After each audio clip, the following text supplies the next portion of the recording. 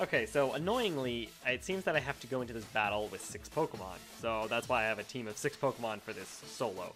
First off, I want to say I originally tried Belly Drum Extreme Speed Linoon. I thought it would be great for this, but that strategy relied on Archeops missing a Head Smash, which should be at 20%, but it never missed in 100 tries, so something funny's going on there. And additionally, I did need some critical hits and Tail Slap luck, so that really was a ridiculous approach that never really would have worked anyway. So then, after a lot more headaches of trying to plan for this inverse field, I finally realized that Crobat with some egg moves was probably my best bet here. So,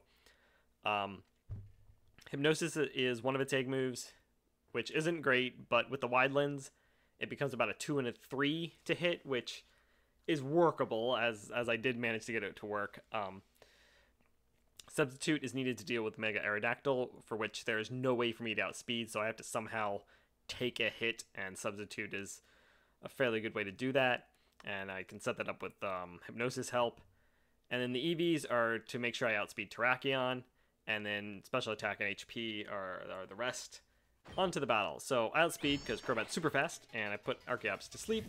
And then I get into Nasty Plots, which will allow me to one-shot all of Adam's non-sashed or whatever Pokemon, except Tyranitar, which I cannot one-shot even with 3 Nasty Plots. Archeops does get in a quick attack before I'm able to take it down, but that's fine. I have enough HP to do what I need to do. Tyranitar's out next, and again, put it to sleep. And then I get up a Substitute, since Aerodactyl will come out next, and then luckily Tyranitar stays asleep so that I can 2-shot it with Sludge Bombs.